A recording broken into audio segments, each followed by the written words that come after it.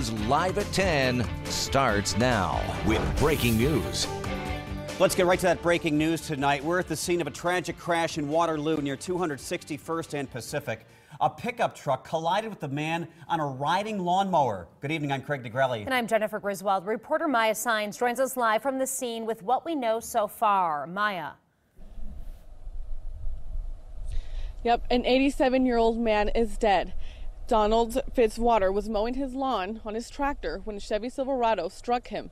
He died instantly. Douglas County Sheriff say it happened around 6:30.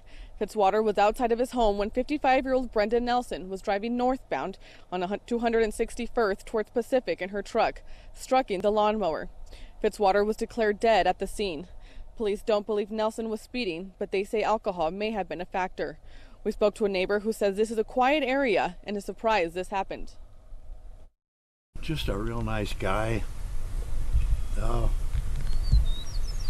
He was a vet and that, and was big in the VFW, and he'd always help people out.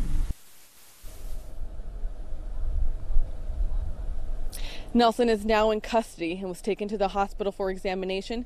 She was not injured, and police say she's cooperating with the investigation. Police say there are no witnesses to this accident and are still ongoing with this investigation. They're not ruling this as a homicide, but as a car accident.